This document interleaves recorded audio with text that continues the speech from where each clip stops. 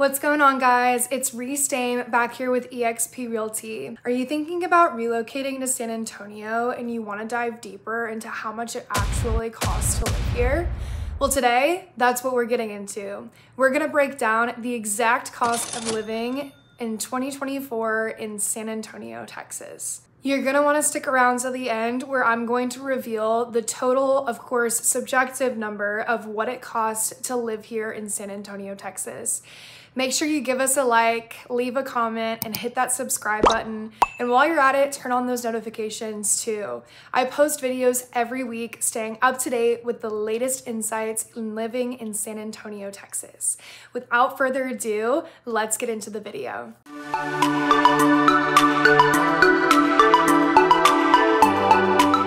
Just remember, if you're thinking about relocating to San Antonio, Texas, we got your back. Give us a call, text, or email days, nights, and weekends so I can help you make your property dreams come true.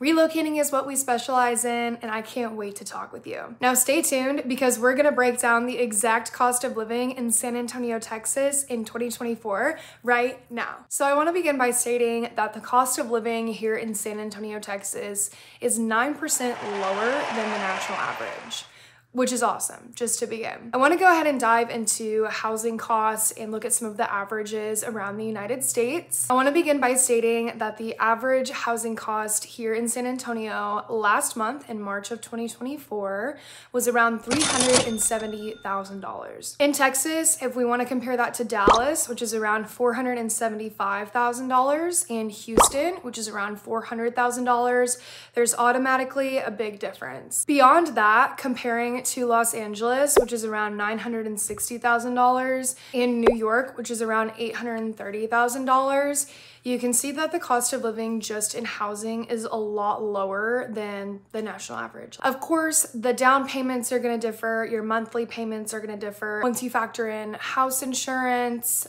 property taxes, things along those lines, in the long run, usually houses are gonna be cheaper here in San Antonio, Texas. You know, San Antonio is known for having a higher property tax. Last year in 2023, it was 54.159, I believe, per $100 of taxable value that's gonna be put on your property, which is a little bit higher than the national average. So that is something to consider. And you know, on this channel, we get into the good, the bad, and the ugly. I just wanna keep it real with you guys. So property taxes are a little bit higher. However, San Antonio does offer tax exemptions. I am not by any means providing legal advice, or I'm not a tax, advisor or anything like that, but I just like to give out public information to you guys that you might not know about. So if you do, or if you are interested in filing a property tax exemption, it is due by May 1st of the taxable year. You should check it out and hopefully lower those property taxes. Even though we do have higher property taxes as well, Texas does not have state income tax compared to some other states around the United States. So if you're currently paying that, you can totally factor that out, and it might be something to weigh. The property taxes that you do pay here in San Antonio go to things like school districts, public health care, the roads, the county, the city, things along those lines that you're normally paying taxes for. On average, you can expect to pay around $5,800 a year in property taxes. Of course, this is subjective based on the neighborhood that you live in and what kind of house you're looking at, which is of course something that we can run over whenever you guys reach out to me to help you find your dream property. So next up on the cost of living in here in San Antonio, Texas, we're gonna talk a little bit about transportation. San Antonio is a very widely spread out city. A lot of other cities, if you think about New York, if you think about Austin, every time you go, you see these super tall sky rises. Those smaller cities are building up because they don't have much room to go outwards. San Antonio, whenever it was built in the exact opposite way. It was built outwards rather than upwards. So everything is pretty spread out. Even getting from one side to the other takes a pretty long time. So it's almost necessary that you have a vehicle if you're gonna be living here in San Antonio. The price per gallon of gas currently in San Antonio is around $3.49. The national average is $3.79. So not too far off. pretty consistent. Now, if you're getting into California where it's in the high fives, even sixes, dollar-wise per gallon, that's gonna be a huge difference. So something to look at there. We do have a public transportation service. It's called Via Metropolitan Transit. I'm gonna put up a map here of the routes that it covers, and it mainly is inner San Antonio. I believe it only goes out to one of the loops, but I'll put up the map here so you guys can see exactly what I'm talking about. If you are needing to take daily transportation to and from your job, you know, I'll kind of break down some of the prices for the passes for public transportation. An annual pass is around $365. A day pass is around $275, and a monthly pass is around $38. So just depending on what you're needing, they do offer different options in terms of lengths and prices and things along those lines. The city also does have a plethora of rideshare opportunities like Lyft, Uber, things along those lines. They're just definitely not as economical as having your own vehicle. Whenever we're talking about commuting to work, because there is so much traffic here in San Antonio, a 12-mile commute could take you upwards of 30 minutes. It just kind of depends on how far you're going, to which side of the city you're going to. Right now, it's April of 2024. It'll be May tomorrow. The traffic is absolutely horrendous right now. I will not lie to you guys. They are doing so much construction, mainly building bridges, building the city upwards because we need it with the great expansion. If you guys are wondering why everybody's moving to San Antonio right now, I'll definitely link this video up right here or right here, whichever side it's on. But that is going to tell you guys exactly why people are moving to San Antonio, Texas. So definitely check that out. You also have to factor in driving to the grocery store, driving to the gym. Do you have to pick up your kids from school? And how close is that to your actual residence? In San Antonio, it's nice to have everything pretty closely located to you, and there are a ton of different neighborhoods that offer a whole lot, which makes this possible. But transportation, the cost of that is pretty subjective on what you're doing and what your exact needs are. So groceries definitely fall into the category of cost of living. So what is our grocery bill gonna look like? For a family of 4 here in San Antonio, Texas, you can expect to spend around $1,300 a month on your groceries, depending on what you're getting. The main grocery stores that we have here in San Antonio with multiple locations is called H-E-B. If you are from out of state and you've never heard of this, this is like the grocery store of San Antonio. Not all of Texas, I would even say, because they don't have them in Dallas, but they are located in Houston and Austin and surrounding areas. Similar to like a Kroger or an Albertsons, a Ralph's, if you're in California. Something along those lines. It just kind of has everything you might need. San Antonio does also have Target, Sprouts, Whole Foods, and Trader Joe's, which is one of my personal favorites. They have great prices there. Another very quick cost of living that you might want to factor in is going to be healthcare.